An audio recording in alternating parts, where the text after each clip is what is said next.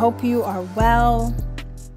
Today's video is actually a video that was done live, but unfortunately we had some sound issues, and so it's this exact same video, but just now I've cleaned up the sound, and so I wanted to make sure that we had this video available because in this video, it is designed to give those of you who are listening some insights. Let me just introduce myself. My name is Jess. I am the founder of Black Travelers Network. So hello everyone out there. And here's what I have to say before we get into today's topic. I want to take care of some quick housekeeping items. On your screen, you will see a list of destinations. These are our upcoming trips. I don't want to date the show, so what I will say is that these trips are trips that if any one of the destinations jump out to you, Brazil, Spain, South Africa, Kenya, Vietnam, definitely send us an email at blacktravelersnetwork@gmail.com. That's Black Travelers, and Travelers is spelled TRAVELERS, network@gmail.com. Definitely reach out to us if any one of these trips speaks to you. These are packages, so you definitely will have to get on a payment plan to be a part of the travel experience. And the sooner you decide, the better off you will be. And that's that on that. Today's topic is Simone Biles, the hidden message behind traveling to see a man. Okay? This is a really important topic, especially nowadays when you see there being a rise in people making and establishing connections online, and a lot of people taking those connections and relationships from online to offline. And so this is actually a really important topic. And so Simone Biles' husband recently had a controversial clip from an interview he did with the Pivot podcast. And if you don't know about the Pivot podcast, I encourage you to go over to their site and take a look. The Pivot podcast is a number of former NFL players who reach out and interview different athletes about sports. I think their main focus is probably on football players, since that's the sport they come from. But they interview them and they give the viewers a different look and a different take on the athlete's life. And they ask like real questions to kind of help all of us viewers understand more about the person or the people that they're interviewing. And so I want to take a moment to play a clip from the Pivot podcast. And this is Simone Biles' husband's controversial clip from his interview. So take a quick listen. How in the hell did you pull Simone Biles? And I love this football talk, bro. I gotta get to it. I'm over here rubbing my knees trying to answer. Hey, Chad, I wanted to tell him, he's talking about being looked over. Now when the right people look at you. You know what I'm saying? How did you do that, bro? Man, it's really how she pulled me, man. That's the question. Oh, man. Lord Jesus. Now you with Freddie. Now it's back. now you listen, with I'm gonna tell you, organic story, man. So I just got to Houston. I probably have been to Houston 7 months. I was single at the time, you know, so I'm just living, being me and myself. And COVID had just hit, but I had just went to Arizona, and one of my boys are like, hey man, you gotta check out this app, you know? And I'm like, I'll check it out. Like, what is it? It was called Raya at the time. So basically it's like a dating app, but you know, you have to go through certain like criteria to make sure that you're who you are. So literally have been on the app for a couple of days, man. And it's like, she pops up and I'm like, let me see who this is. Gymnastics, I ain't never, you know, I never really paid attention to gymnastics, so it piqued my curiosity, you know. So I'm like, okay, I'll see what's up. I swiped her and it said we matched, so I'm just like, oh, okay, so I'm gonna see what's up. So I go do my workout and I come back and I get like, I had some likes on my Instagram, you know, and I'm like, oh, this might be it. I'm like, okay. So I see what's up, and then I still waited. I'm like, man, I'm gonna wait till I, you know, take a shower and everything. Then I come back to my phone, and then she messages me on the app, like, hey, you know what I mean? And I'm, man, this gotta be fake. Like, I don't know. I didn't know who she was at the time, but like the first thing that I saw was that she just had a bunch of followers. So in my mind, I'm like, okay, she gotta be good. I promise you, I'm a real life story. When she won the Olympics, I was in college, and we didn't have NBC, we didn't have Olympic channels, and we're in camp. Late July, early August, so I'm not paying attention to, you know, so I never would have had a moment to where I would have watched, like, you know. Jonathan, I'm gonna let you finish your story, man. Continue. But like I was saying, man, she messaged me. This was like a Tuesday, and we were texting back and forth, and then we hung out Friday, man. And we couldn't do much as COVID happened. Everything was shut down. So she came through down to Houston. She lived in the suburbs, so she had to drive about 45 minutes to me. Then the rest is history, man. So you was really the catch in. I always say the men the catch, man. I always say we the catch, man. Yeah, so she really booked you. She did, though. Is what you're saying. Because I was fighting it. So in truth, if I say this out loud, was Jonathan Owens ain't really want Simone Biles. Is what you're saying. At the time, I'm not going to say that. That's what you're saying. I was afraid. I was afraid to commit. I'm like, man, this is my third year, you know, I'm trying to, I'm like, it's kind of early. But, you know, like I said, man, it happened when you least expected it. And we hung out, man, it was like we hit it off instantly. So here's what I have to say about this.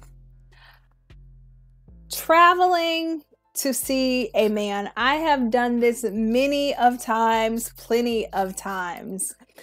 And what I hate about this narrative of women traveling to see the men they are interested in or the men that they are dating is how it actually gets framed. In other words, the whole story is not being told. And her husband sits in the interview boosting himself up like Simone Biles came up when she got with him. And it's like, dude, she could have had anybody that she wanted. Okay, let's first give the good sister her props. She had choices and options, and she could have had anyone outside of him. She is Simone Biles. It is a bunch of dudes she could have gotten with, but she chose to be with him. So she definitely was choosing. Like, we are not going to ignore or overlook that fact. Like, she saw something she liked and she went for it, okay?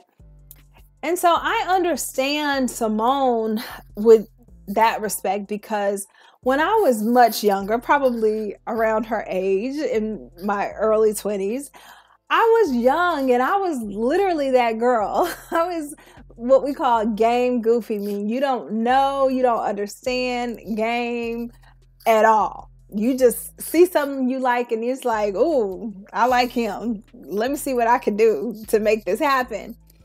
Don't put a good looking man in my face. You know, that I understand her because I was that girl. I was so much like that.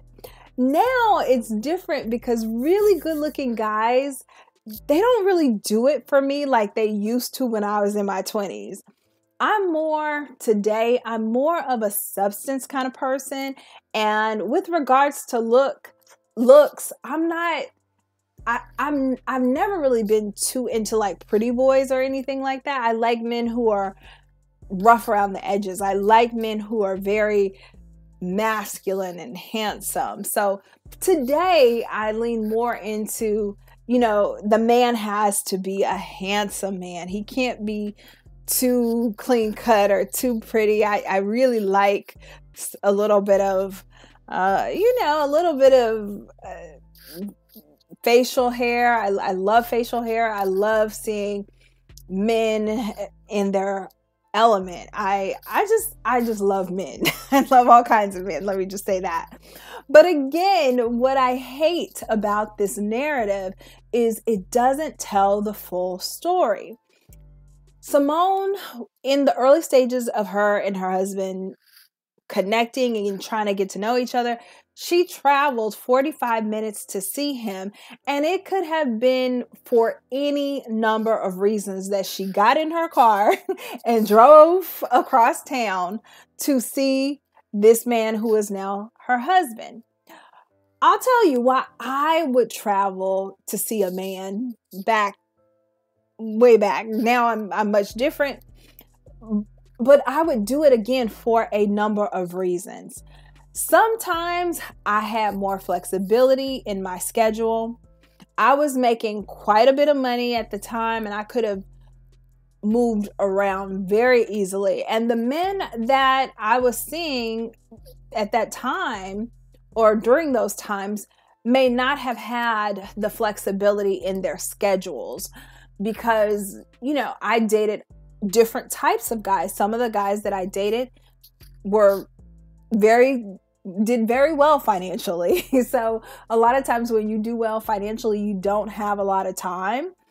But then I also dated guys who weren't as good financially. And so they had to put in a lot of work to generate money. And some of them may have had a kid or kids. So their flexibility and their resources and being able to move around to, you know, come see me all the time was not necessarily something that, depending on the situation, that they may have been able to do. So I would be willing to travel to them. That's one reason why I would travel to a guy. The other reason why I would travel from time to time to spend time with or visit a man that I was seeing is I travel to a man so I could control how long I stayed and when I left.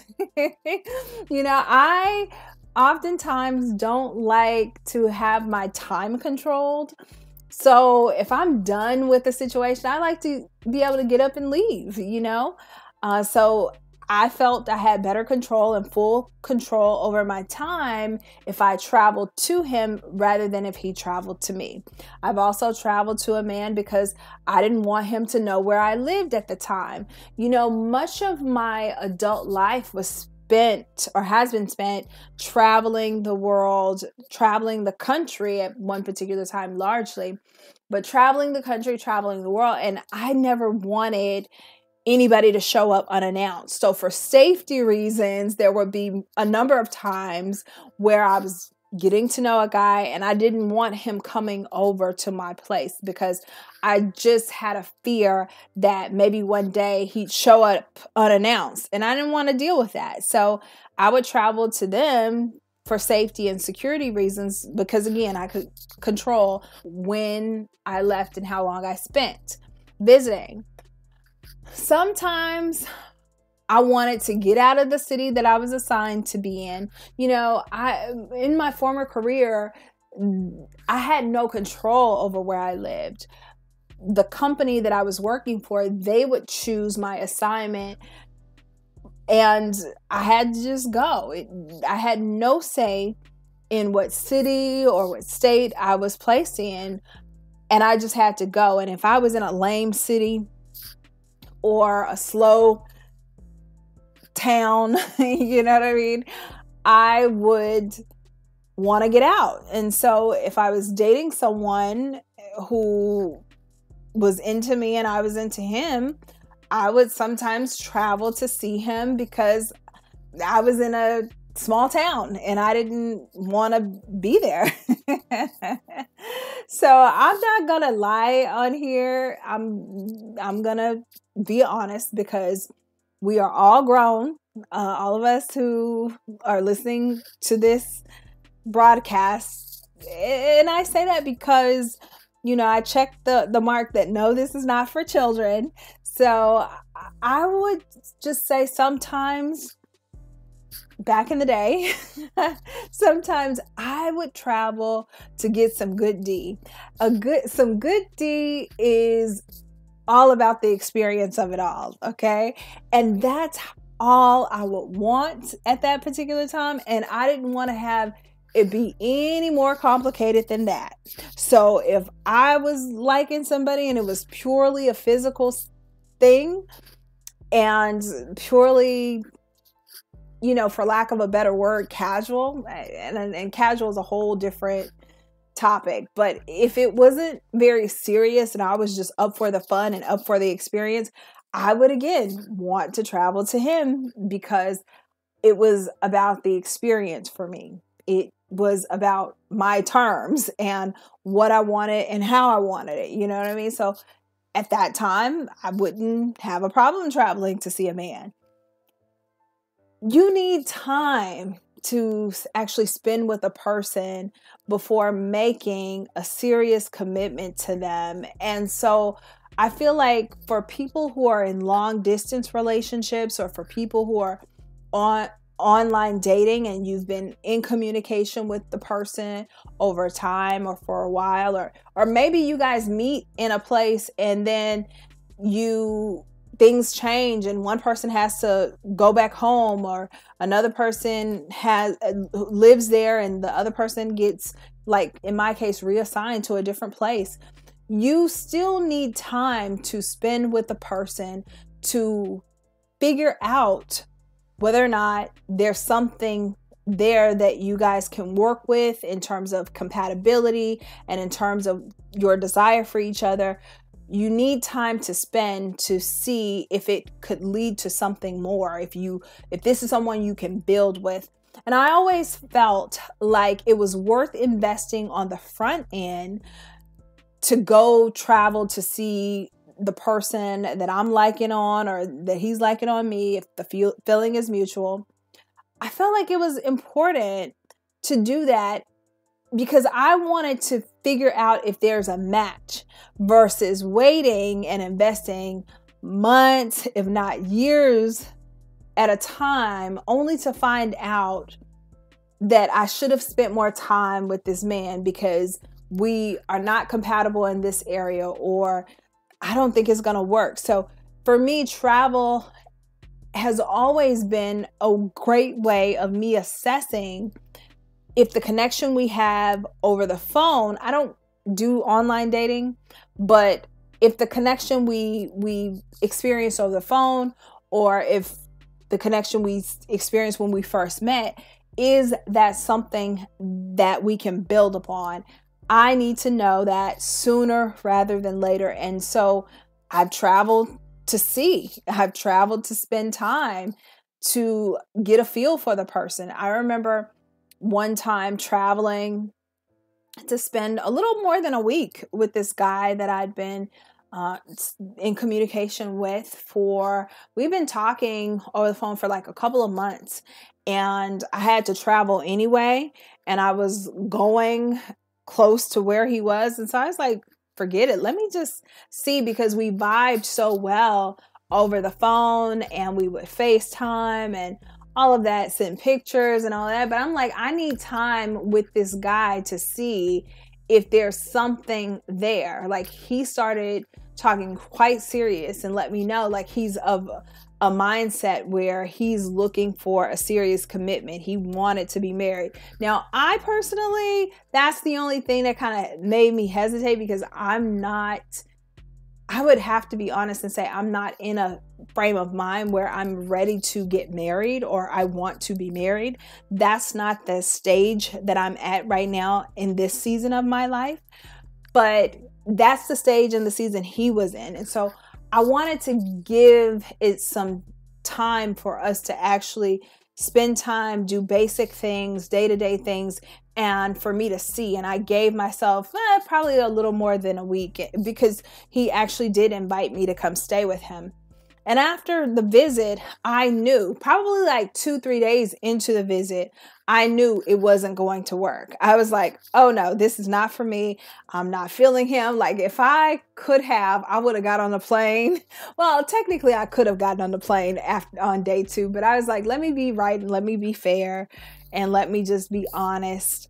And give this an honest shot. And the more time went, the more I'm like, oh no, this ain't gonna work. Oh no, like every single day, it's like waking up first thing in the morning, and the first thing that comes to mind is oh no. It was just something about him that I just did not like. And I couldn't imagine being in a relationship with this guy. Like, it was just such a freaking turnoff.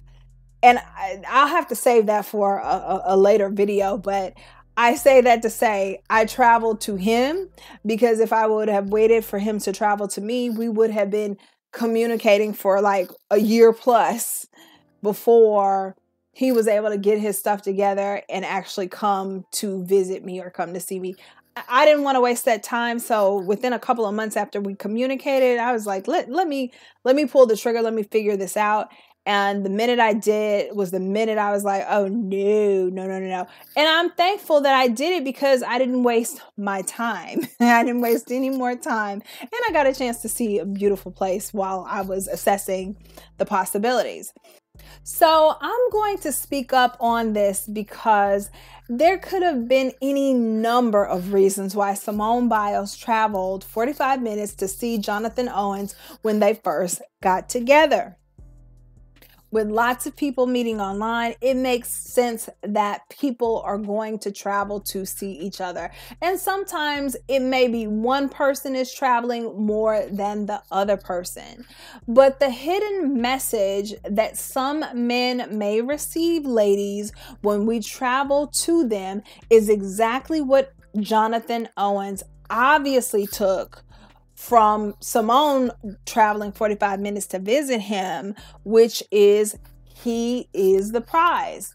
Unfortunately, when you go to a man, you can have a long laundry list of reasons like I have, and like why I kind of prefer to. You could have a laundry list of reasons, but what that unfortunately can communicate to many of them is that they are the prize.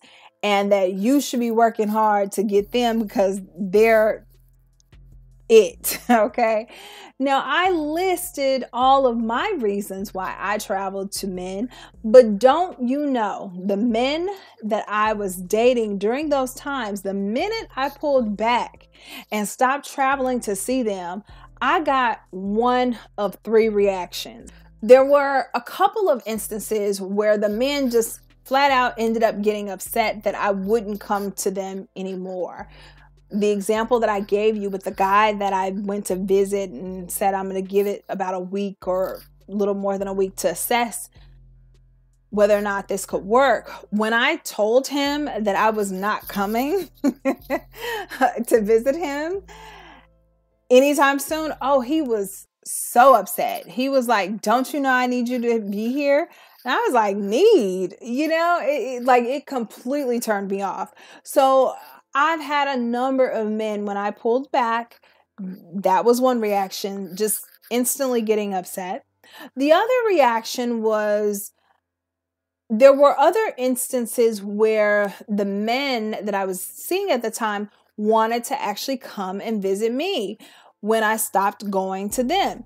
It was at that moment when they wanted to put forth more effort to actually come spend time with me. And it was important for me to see that, not just that they wanted to put forth the effort, but that they would actually put forth the effort to come visit me. That is critical because that lets you know if your feelings are in alignment with how they feel. There were also some instances where the relationship was just completely over the minute I stopped going to visit them.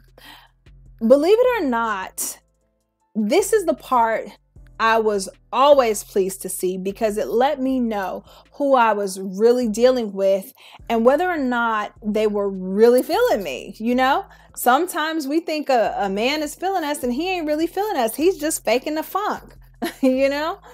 And that, ladies, I will say is a move you must make if you are traveling to see a man regularly. Some of us prefer to go to him, and I will acknowledge that for all of the reasons that I've done it. But even if you as a woman prefer to have that control to go to that, visit that man, and travel to get to him, at some point, I'd say sooner rather than later, but at some point, it's important for you to pull it back and stop traveling to see him and see what he does. Does he instantly work to come visit you? If he does, you need him to do that, because that's an investment that he is now making in your relationship. Or does he let the relationship fizzle out? So many of us women want to stay in denial, but this is a real answer that you need to know. Is he willing to come to you? At the end of the day, how we as women view traveling to a man is completely different than how they view us traveling to see them. And I didn't know this. I really did not know this, but it can come across as being thirsty or desperate if you as a woman are always going to visit him or always traveling to get to him. And it's so crazy to me because I never looked at it that way, because thirsty and desperate, the people who know me know that that is the farthest thing from who I am. Like, never that. But it's so crazy that you having your own list of reasons why you would travel to this man, some of which involve your safety and, you know, you kind of controlling your time, that gets read as, oh, she really feeling her brother. You know, she really feeling me. You know, I'm the man. It can be interpreted by some of these men that they are the prize, which I really don't know how you even get to that conclusion. But men and women are very different in how we see the world and how we look at situations. So I say that to say, I hope you enjoyed the discussion. And here, what I also want to say in the context of this conversation is this. On our trips, when we travel and meet in the world's most beautiful destinations, we talk about different topics that are happening in the world, who we are as people, what's happening in the news. We talk about a number of different things. We don't just talk about travel. Because as people, we are getting to know each other, it's important that we find common ground. We find similarities in each other and we find differences. And that can only be done by having conversations on a variety of topics. So on this platform here on YouTube, although we discuss primarily travel related content, I am going to expand the topics of discussion, because that's how we do when we travel together as a Black Travelers Network travel community. If you, ladies and gentlemen, have not subscribed, go ahead and hit the subscribe button, and do not forget to like this video. Don't forget to like it. And until next time, ladies and gentlemen.